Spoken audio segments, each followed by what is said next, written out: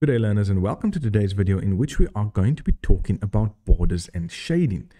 Now, when it comes to borders and shading, the typical questions that come up in the exam is for you to take a paragraph of text and to actually shade that paragraph in a particular color, or to apply some sort of border to the top and bottom or to the sides only of this paragraph of text. So we're going to look at a few options and see what we can do.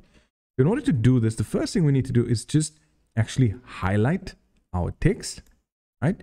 You can see over here we have a number of options that come up, but nothing that we actually need here.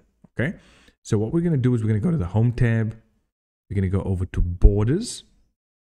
We're going to click on the little down arrow, and we're going to go down to Borders and Shading. Now, Borders and Shading has three different options for us. It's got the Borders tab, the page border, and shading.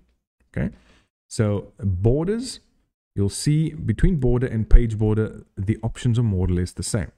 I can choose a particular type of border. So let's say, for example, I'm going to go with a 3D border. Then I can choose the style of the border. I can also choose the color of the border, and I can choose the width of the border. Now you can see as I'm choosing these four items, what happens over here, I've got a preview section as to what it will look like. The nice thing about this is I can click on those particular lines and say, I don't want a border anymore. Or I can click on it and say, well, I only want borders on the left and right hand side. Do you see that? I only want borders on the top and bottom. That is how we do this.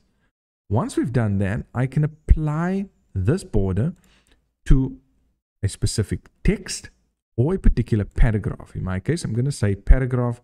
I'm going to say OK. And there you can see is my border that's applied to the top and bottom only. So I'm going to highlight that again. I'm going to go back to borders and shading. And I'm going to change that to the left and right only. And there we go. Right.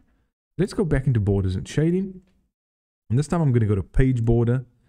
And you can see with page border, still the same. So this time I'm going to go with 3D again. I'm going to choose a style. I'm going to choose a color. I'm going to choose a width. But then, oh wait, something's different. I've got this little option at the bottom that says art, which means I can add an art or RT or artiste type border. So let's go with some hearts. Feeling the love this morning. And there's our preview. And you can see again, guys, I can go and click on that.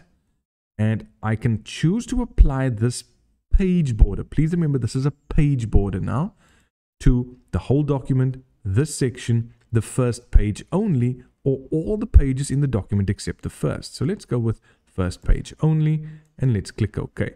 And there I've got a border on top and at the bottom of my first page only. Granted, I only have one page, but that's beside the point. Okay, let's go back. Last thing. We've looked at borders. We've looked at page borders, right? The same principles apply there. Then we've got shading. So I've highlighted my text. I'm going to go with the fill color. Let's say, you know, some sort of orangey color over there. You can see there's my preview. I can decide if I want like some sort of a pattern and what sort of color the pattern must be. And again, I can apply it to the paragraph or text. And you can see this is very similar. It's exactly the same actually as the options that I had in borders. Once I've selected what I want, I click OK. There you go, guys. I have added shading to my paragraph. So guys, this is how I've added a page border here on top. I've added a paragraph border and I've brought in shading as well.